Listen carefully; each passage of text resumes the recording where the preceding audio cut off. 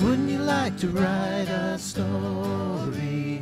Don't you wish that you knew how? You could be a famous author.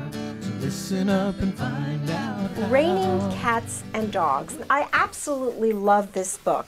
It's by a man called Will Moses, and he is related to a very, very, very famous artist called Grandma Moses, who didn't start painting till quite late in her life, but is very famous. I think she's in museums and her artistry is amazing. It's filled with all of these kind of puzzling phrases that we hear, but we don't quite know what they mean. If somebody says to you, it's raining cats and dogs, what does that mean? It's raining very hard. It's raining very hard.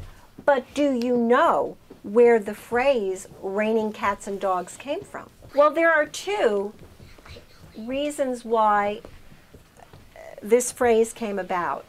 One is from England.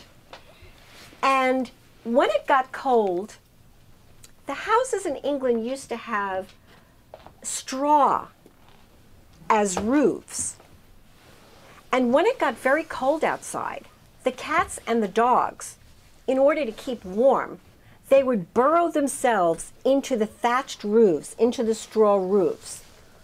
But when it started to rain really hard, the cats and the dogs would start sliding down the sides of the roof, over the eave of the house, and past the windows.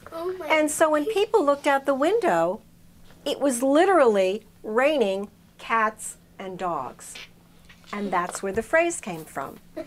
There's also another place it came from, and that's from Norse mythology.